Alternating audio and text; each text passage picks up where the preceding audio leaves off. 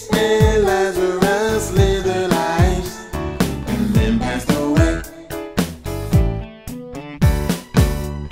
The rich man opened his eyes, inflamed and tormented, until this day he still cries, giving this warning.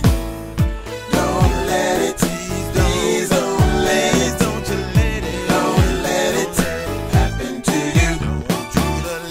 Don't let it, please don't let it, don't let it happen to you. You may read your Bible, yeah, day after day,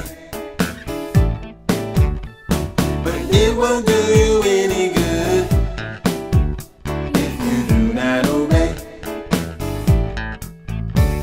You think you have lots of time,